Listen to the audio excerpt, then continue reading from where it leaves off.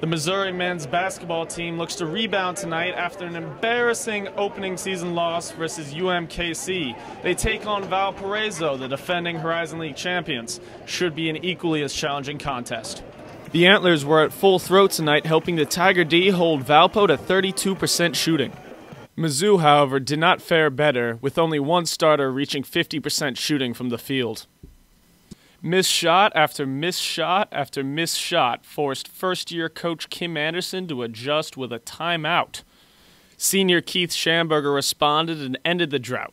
His three helped give Mizzou a 24-23 lead at half. The second half saw the Mizzou defense clamp down, holding Valpo without a field goal for 8 minutes. Similarly, the offense experienced a renaissance. Sophomore Wes Clark here knocks down 3 of his game-leading 16 points.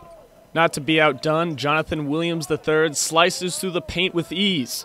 The sophomore ended the game with 10 points, the second most for Mizzou. Williams would strike again with this game-sealing dunk. The forward from Memphis complemented his 10 points with 6 rebounds.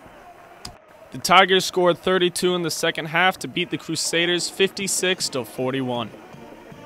The win was the first of the Kim Anderson era here at Mizzou and improves the squad's record to 1-1. The team returns to Mizzou Arena this Wednesday the 19th as they take on Oral Roberts. From Mizzou Arena, I'm Chris Joseph for 23 Sports.